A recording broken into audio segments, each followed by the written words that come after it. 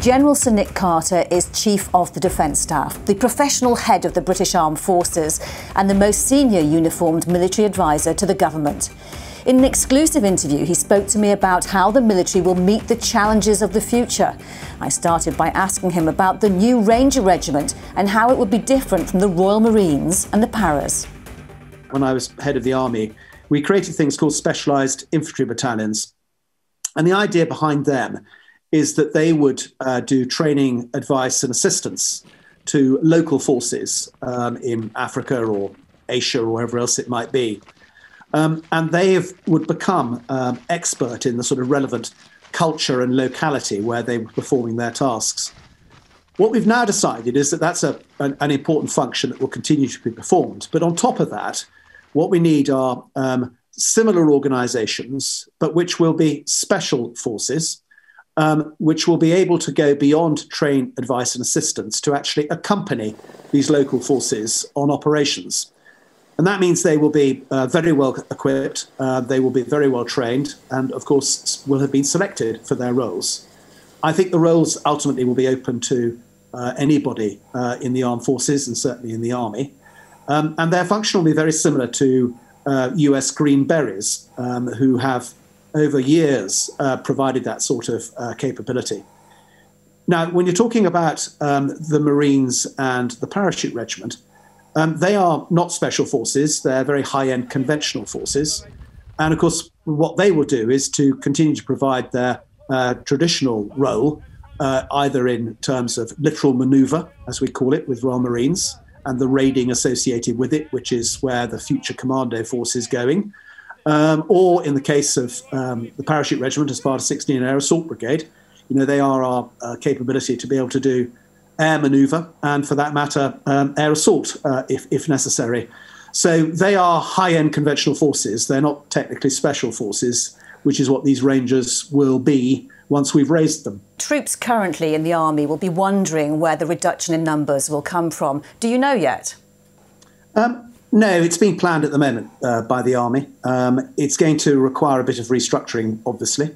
It's restructuring that is going to make them better able to deal with the challenges of this era of constant competition that we're in. And I think that that will take a while to work through.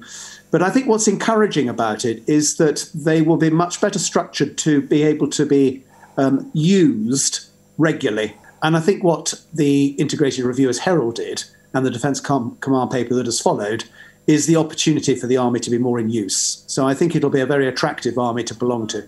And how are you going to make the reserve force more productive? What investments are going to be made in the reserves?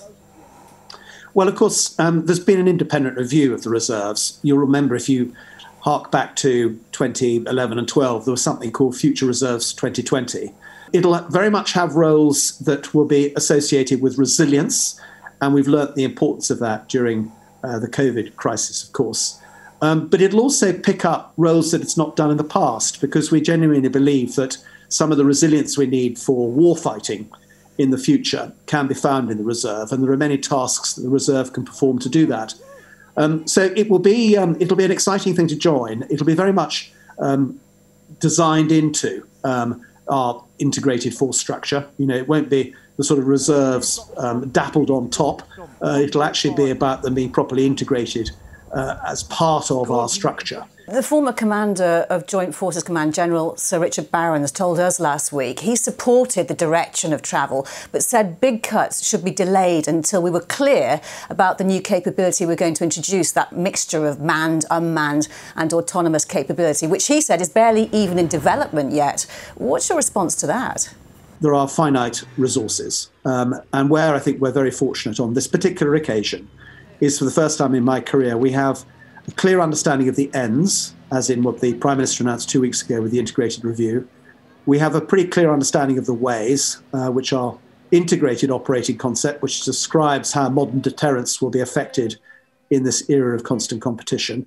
And importantly, we have the means, with a generous settlement in the spending review last November. Now, those three things are more or less in balance, which is a very unusual position for us to be in. Because normally what happens is that, within weeks of a defence review being announced, the Public Accounts Committee will be arguing that there's a black hole that needs to be filled and so on and so forth. And on this particular occasion, given the decisions that have been taken, which have been made in confident knowledge that we have a multi-year settlement, and indeed for defence it means 188 billion over 4 years, which is an increase in 24 billion over 4 years. That means that we have the confidence to be able to take some tough decisions now to make sure that there are no black holes, that the programme is in balance, and that means we can take decisions to work out what we are going to bring into service in due course to modernise ourselves. Now, some of that is going to be cutting-edge stuff. Some of it may well require experimentation and research and development to deliver it. But the key thing is that we can plan with confidence that we've got balanced books. And that's a position I can't recall before. Now, in terms of some of the capabilities, I think in the air domain, it's very easy to chart that future. I think it's more challenging in the land domain, where I think the extent to which robotics and automation are making a big difference is probably slightly further away. But broadly speaking, I think we can be confident that these sorts of technologies are increasingly available. And given the exponential change that we're under at the moment, I think it's a perfectly reasonable horse to back, recognising that an army of 72,500 could probably deal with the sorts of threats that we're talking about envisaging in the next 10 years, particularly in partnership with our allies and with a much more productive reserve. Are we therefore not envisaging a campaign the likes we saw in Afghanistan with the troop numbers we saw there and in Iraq? People have learnt a lot of lessons from our entanglements in Iraq and Afghanistan. And I think the big question that we need to ask ourselves is, what are the lessons from that? And will we want to do it like that again? And I think that, in looking forwards, what we're trying to achieve through specialised infantry battalions, through Ranger battalions, through a much improved defence attaché network, is if we can get upstream and generally understand the context before we get involved in it, there's a reasonable chance perhaps that we can make a difference in front of it rather than behind it. And I think, we as military professionals need to look forwards, not backwards. The plain fact is that if we wanted to do an enduring operation with a combination of a reserve being mobilised and all the other things associated with it, we could probably do it. But I think there's a big question mark about whether we'd want to do it like that in the future. Of course, space is a domain recognised for its growing importance, and Space Command launches this week. How critical is space power to the UK's national security? Space is very much one of the modern operational domains. It's going to have a huge bearing on our ability to be able to operate in the sort of digital and technical environment that we've been touching on in this conversation. Space at the moment provides us with our means of global positioning. It provides us with a huge amount of our communications capability.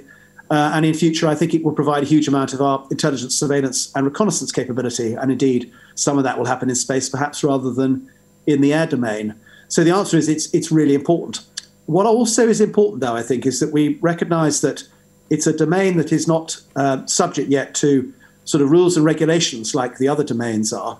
And therefore, we need to be really careful about some of the slightly reckless and irresponsible behaviour that's been going on in space over the last several years. And what is not needed, frankly, is for us to end up with some of these capabilities being threatened in space. So it's timely that we think about it as an operational domain. It's timely that we invest in making sure that we can operate in space. But it is also timely to reflect on the extent to which the UK actually, as the Prime Minister announced, is really quite good in space in terms of our science and technology sector. And actually, there's much to be said for investing in something that is good for British industry and actually will be good for the prosperity of our country. And finally, to sum up, how big a moment is this for the future shape and purpose of the armed forces? I think, and I've often said it, that we are now moving from an industrial age of platforms to an information age of systems. Now, the answer is that this isn't, I don't think, a revolution. It's going to be a very rapid evolution. And therefore, to use the term, we'll want to hang on to some of our traditional capabilities as we advance towards the digital age, because it won't happen overnight. But the trick is to do it in a fashion where you try and keep 1 foot on the ground as you take your steps forward. So it's about getting the balance right. So I don't think it's a moment of revolution, but I do think it's a moment when we're looking to the future and recognising that we are in an ever-evolving moment of change, which if we don't embrace that change, there is a real risk that we'll get left behind. So I think it is a recognition that we're in a different place, but we're particularly in a different place when it comes to the requirement for a strategic culture that can deal with an era of constant competition.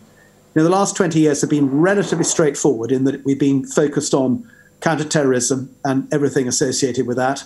The 10 years before that, it was a unipolar world where peacekeeping was relevant, of course, and before that, of course, it was the Cold War. We haven't been involved in great power competition for some time, and I think that requires us to reflect pretty deeply on this being a moment of transition